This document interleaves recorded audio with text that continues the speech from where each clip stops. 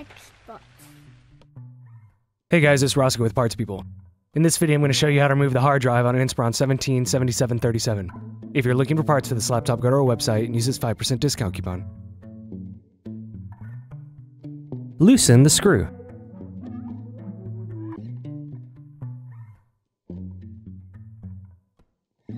Remove the screw.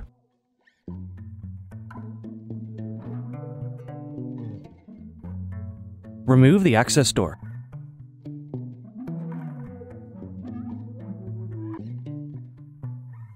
Remove the screws.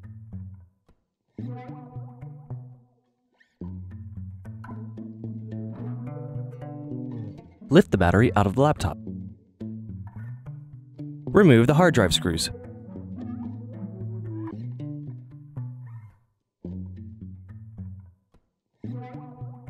Lift the hard drive out of the laptop. Remove the hard drive connector. Remove the hard drive caddy screws on both sides of the hard drive.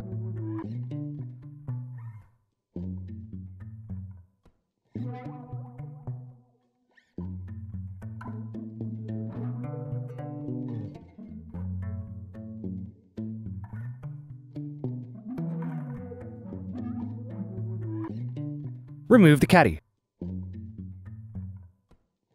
Are you looking for some more tutorials? Check out these other videos.